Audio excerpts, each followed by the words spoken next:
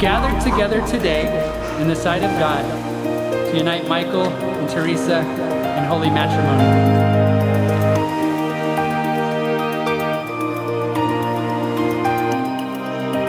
Love always protects, always trusts, always hopes, and always perseveres. There's no difficulty that enough love will not conquer.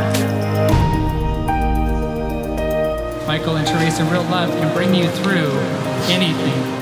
These are the hands of your best friend. You are, and always will be, the love of my life. There are so many things that I love about you. I vow to always put you first, even when you get a little spicy. I want to make promises to you that I will always keep. I vow to always love you, even when you steal the sheets and roll up like a little burrito. I promise to support your dreams and goals. I vow to always be honest with you, kind, patient, and forgiving. I promise to not judge your short shorts, even though they are getting shorter every year.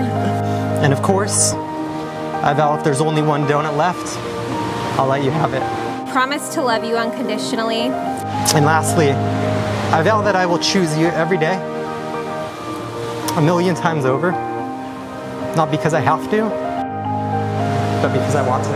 And now do you, Michael, take Teresa to be your lawfully wedded wife, to love her, honor her, keep her in sickness and in health, and forsaking all others, keep only unto her as long as you both shall live.